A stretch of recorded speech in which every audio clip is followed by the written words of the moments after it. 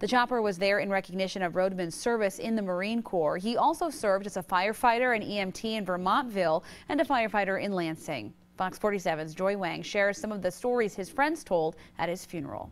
Friends of Dennis Rodeman say the biggest Wolverine fan loved showing his pride on Michigan State's campus. I thought all of us attending today would need issued hard hats, thinking Dennis would bring the roof down on us all for having a service here at the Breslin Center. He remembers working with Rodeman in Vermontville and telling the firefighter about the compliments he would get for his nice radio voice. Dennis said he would have to agree with them.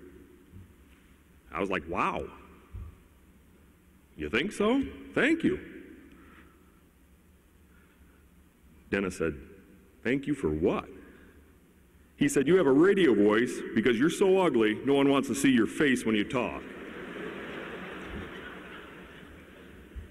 Only Dennis. The kind of guy who would light up a room with positivity. You remember the people that greeted you with a smile, and the people said, hey, Chief, you want a cup of coffee? Can I get you a glass of water? And that had kind things to say.